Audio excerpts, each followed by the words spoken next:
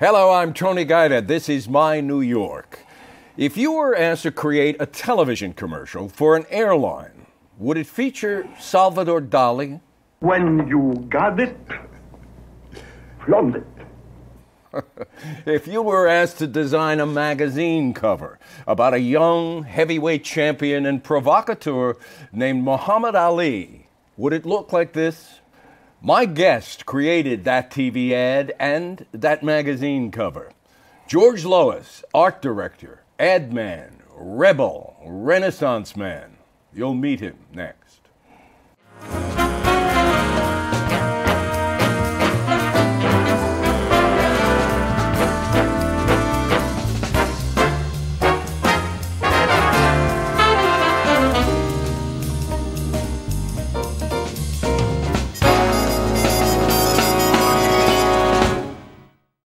George Lois recently announced he will donate his archives to City College. The Esquire covers, the inspired, humorous television commercials, the print ads, all of it. The legion of commercial logos as well. CCNY truly has struck gold. The bounty includes 92 Esquire magazine covers. Before George Lois, magazine covers were prosaic. Now suddenly they were controversial, irreverent, provocative.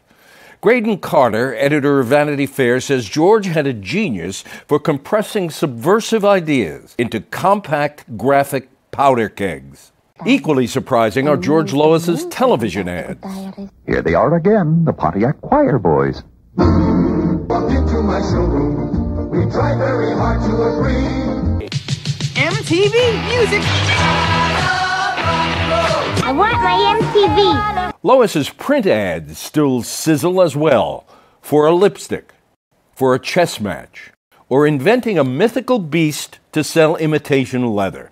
Finally, there are the Lois logos, his creative branding of thousands of products, marketing them through stimulating visual images. All of the work now to reside at CCNY to be studied and maybe to inspire the next George Lois. Welcome, George. It is a delight to have you. Great being with you, Tony. Why CCNY for the archives? When I was 14, my public school teacher sent me to the High School of Music and Art. Right. It made my life, as far as I'm concerned. I could have gone to deal with Clinton and become a thug, you know, but I was saved. And High School of Music and Art, which was, in my mind, the greatest school of learning since Alexander sat at the feet of Aristotle, is on the very edge of the city college campus. And somehow I feel like I'm coming home, you know. But the real point about the school is schools all over the country were trying to get me for years and years and years. Finally, I decided it had to be New York. And when you look at all the colleges in New York, I wanted to go to the most democratic college with a democratic body of kids in America. And I love the idea that I'm talking to kids, and my work is being studied by kids. It could be studied by anybody in the city that can go there, but it's studied by kids who grew up in the streets like you and I did.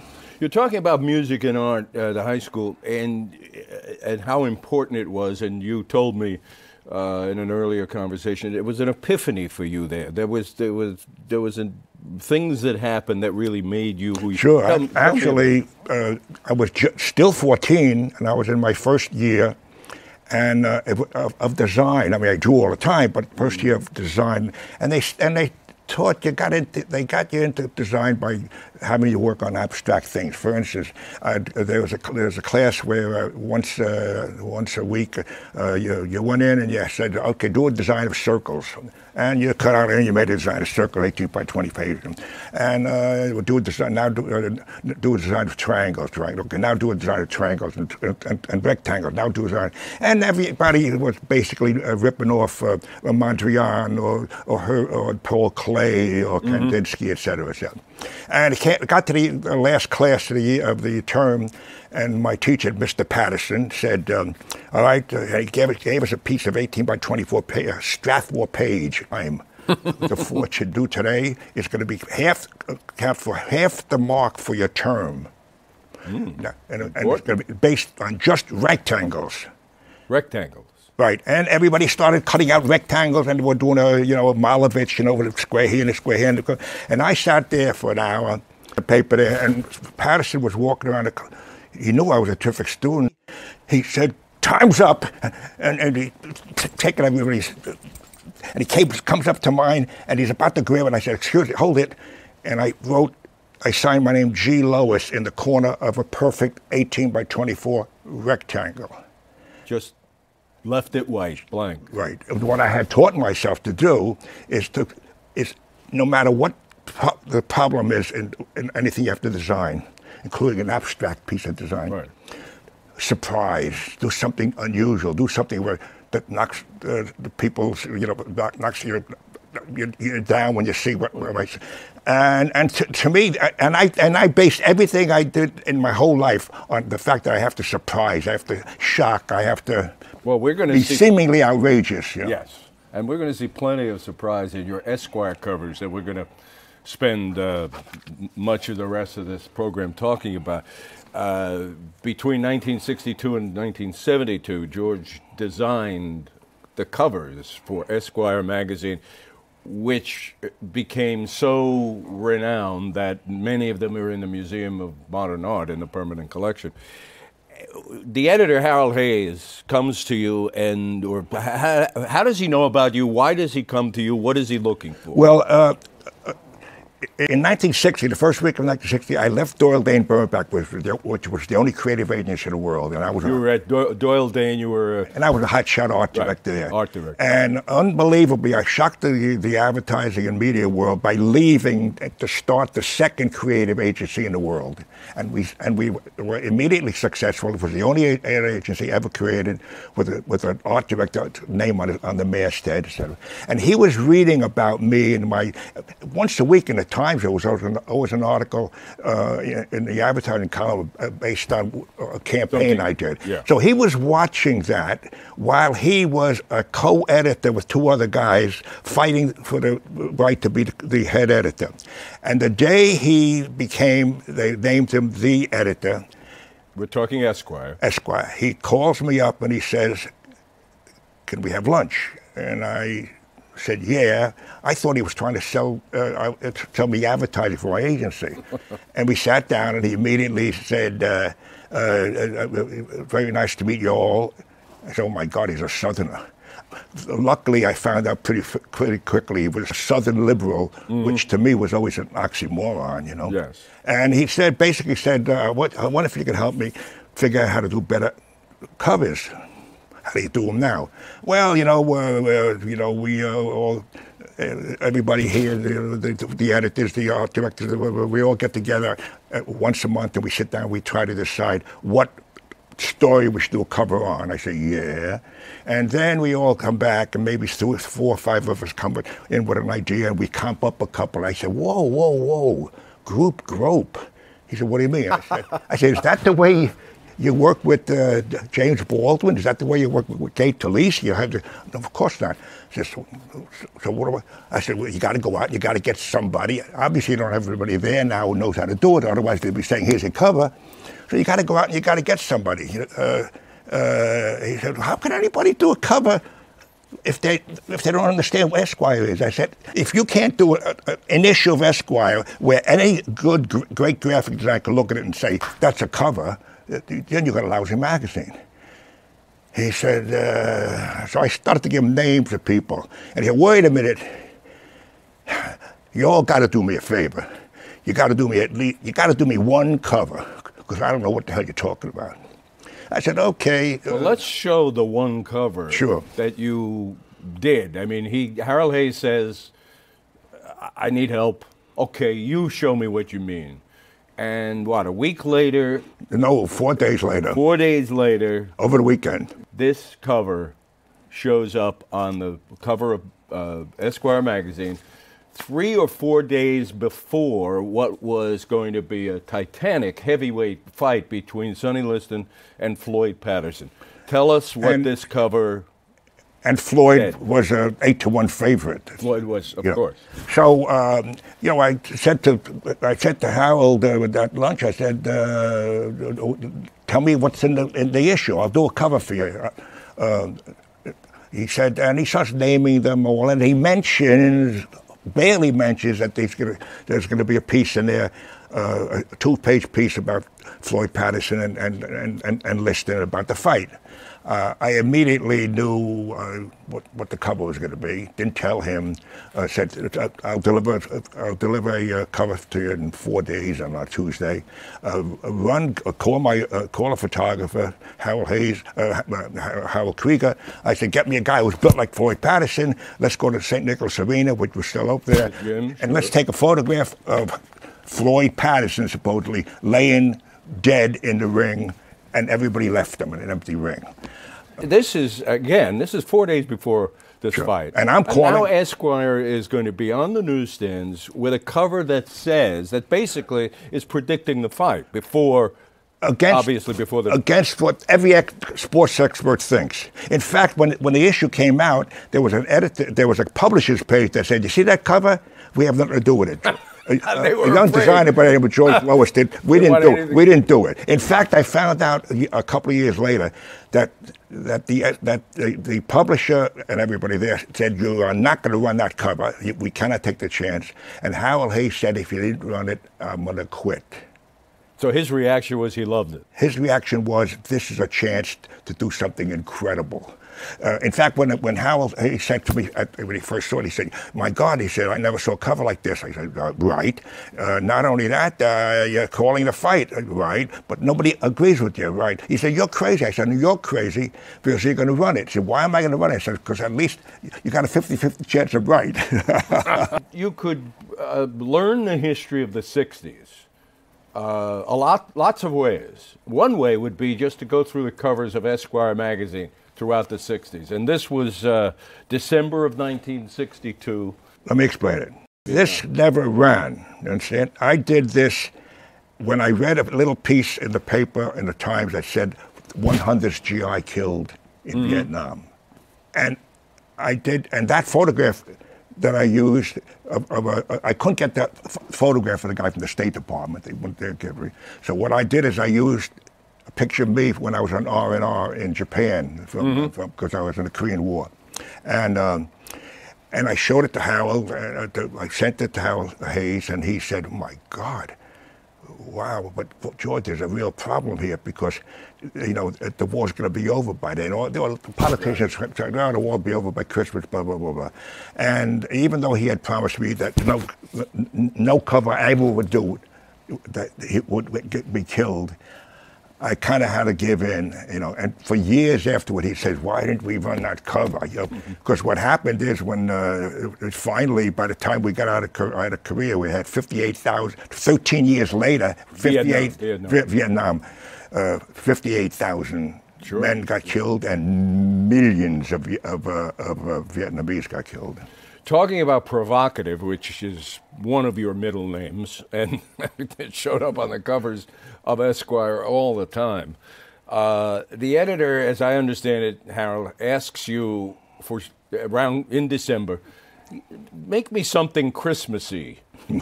And this is the result. That's Christmassy. Yeah. Well, I mean, he never told me what to do, but he said, "Gee, George, I love your covers. I love everything about them. My God, our circulation is going up like crazy. We're finally in the black, et cetera. But can you do me one favor? Can you make the cover for Christmassy?" I said, "Sure, you got it."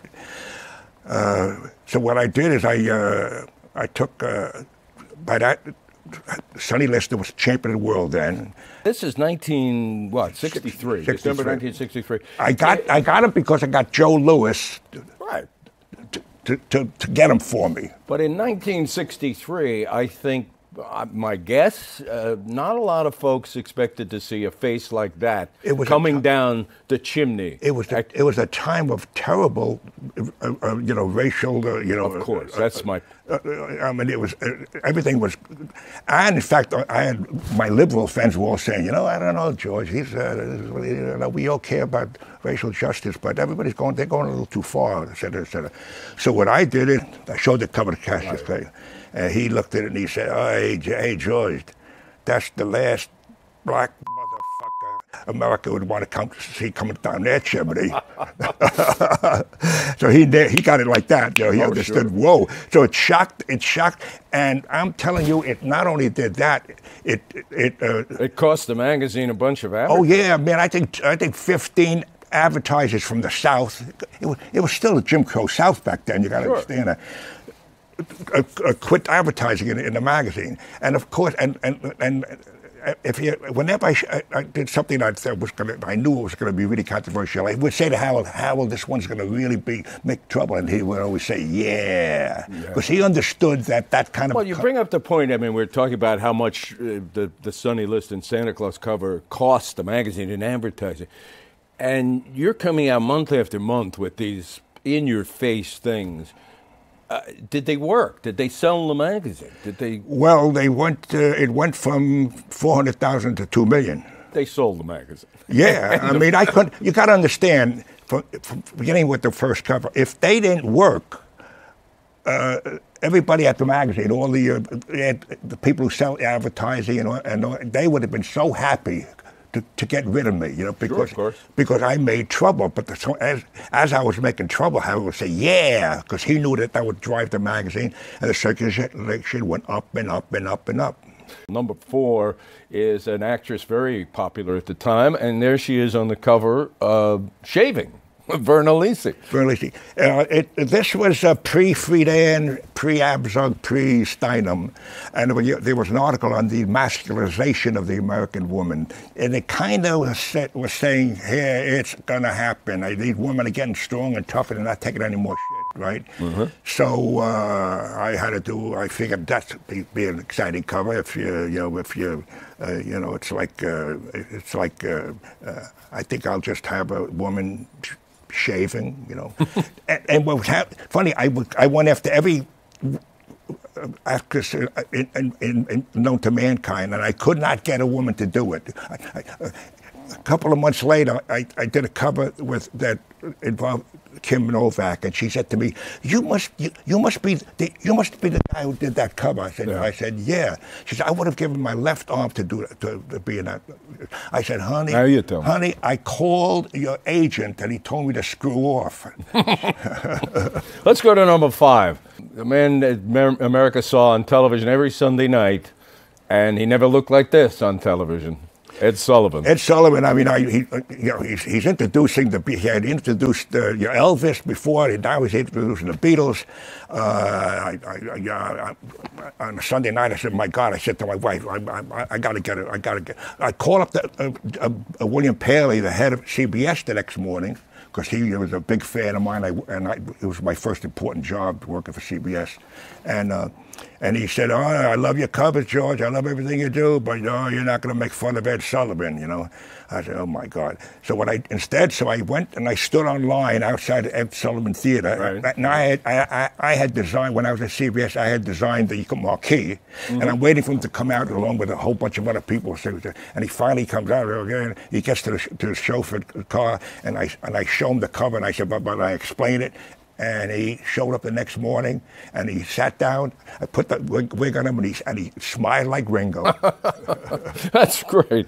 Back to the theme of Vietnam. Now it is 1966, and America is beginning to realize this war isn't going away so quickly. Yeah, and it really shook up America, and it shook up everybody in the Senate, and they were standing up in the House of Representatives, charging us being un-American, et cetera, et cetera. I don't understand how the world didn't understand, the America didn't understand what a terrible war we were in, a bad war, actually a war of genocide against the Vietnamese people, I thought. And this cover is not the same theme, but so many of so many of Hubert Humphrey's supporters were disappointed in his, I guess, what would you say, support, his acquiescence to Johnson policies. And here you've got Hubert on the cover as a dummy. As a dummy. As a dummy, and of course, LBJ says, you tell him, Hubert. I was in the vice president's office a year later, and he had that cover, Humphrey's office, hanging in his anteroom. And when I saw him, I said, Mr. Vice President, I just want to tell you before we start talking, I did that. I designed that cover. What do you mean you did? I did. He said, you son of a bitch. And then I said, well, why is it hanging there? He said, because to remind me that it was right. This is, what can I say, Muhammad Ali as Saint Sebastian. At a time, by the way, when this is 1968, and, right. and Ali is, they've stripped him of his title. Waiting for the Supreme Court to decide on his case. It's a cover that basically sums everything up. It was a cover of about the Vietnam War and about race and about religion, all in one. You know, put that back up for a second, and let's just point out the difference between something like this and that in an image with virtually no script on the page. Right. Look at that, and then think of what you see on newsstands today. Every magazine cover has a celebrity. It's got 47 different items: how to lose weight, how to have better sex. And you look at something like that, and you say, well, there it is. All the magazines today, they handcuff themselves. You got to understand that a lot of my covers have celebrities in them, you know. But what I do is I iconize them or I knock them, you know. Sure. But the publishers and the editors all are handcuffed because they are stuck with the flavor of the month. You know, they got Tom Cruise, whoever it is. Right. Who cares about what Tom Cruise thinks about in this world, you know? And then they slap about 30 blurbs on them, you know. We're all figuring they can sell magazines because of the blurbs. I refuse to have any blurbs on my covers. And Howard Hayes understood why, because I wanted to make one statement that knocked everybody on their ass. Yeah, he would say. Let's jump ahead, kind of summing up the change in culture. This is Andy Warhol. If you can't make that out, it's Andy Warhol drowning in a I call up Andy. Tomato soup can. Andy was a big fan of everything I did. I call him up. He's at the factory. I said, Andy, I want to put you on the cover of Esquire. He said, yeah. I could even say, yeah, I'm going to be on the cover of Esquire. Wait a minute, George. Anyway, what's the idea? I said, Andy, I'm going to have you drowning in a giant can of Campbell soup. He said, oh, I love it. And then he said, but won't you have to build a gigantic can? Let's take one more look at the Vietnam War. This is the lieutenant who was responsible for the My Lai massacre. Yeah. And you've got him on the cover smiling with 4 Vietnamese children around him. I always told everybody who was going to, I always explained everything perfect to anybody who came. I explained it, and this was an excerpt. There was going to be an excerpt in the magazine by John Sack, who was a great writer, who was doing a book on the Confessions of Lieutenant Calley. And I called up John Sack and I explained what I wanted to do. And he said, George, he'll never do it. I said, could you get him to come so I can talk to him? He said, that I can do. Mm-hmm. But George, I don't think he's going to do the other thing. But let me have a crack at him. Okay, so he brings Rusty, they call him Rusty. And it's the only time I ever did a cover where I kind of really bullshitted. I was sitting in the dressing room with him, and I'm talking about the fact that I was a Korean veteran, and I was in a lot of firefights, and I saw all kinds of stuff that happened, and I saw, I saw all kinds of civilians being killed, and it's the fog of war, blah, blah, blah, blah, blah. And he saw I was with them. Mm-hmm. I said, Rusty, I want to take a shot of you with 3 or 4 Vietnamese children. And basically, you're saying, I'm okay. I love the kids, right? All right. No, what I was doing there was, And then he didn't get it. And then and then we're shooting it. We say, okay, good. Terrific, Lieutenant. That's great. Now give me a shit-eating grin. And he went. And that's the money shot. Exactly. Because I wanted to nail the kid. Because even though you're put in harm's way by our misleaders in the world, you don't. He and a lot of other guys in the Korean War and the Vietnamese were psychopaths, and were responsible for killing. He was responsible for killing 500 women and children. Yeah. Wow. The editor who hired you and was loving every cover you gave him summed it up very well, saying giving George Lois free rein to create Esquire covers was like giving a hand grenade to an anarchist. Here is the anarchist. And listen, I am delighted you're going to join us again next week. And we're going to examine your ads and your logos, and we'll go through your ideas behind them, your ideas behind some very provocative television and print ads. See you next week. Yeah, great, Tony. I love it. Okay, and we look forward to seeing you back here with George Lois next week.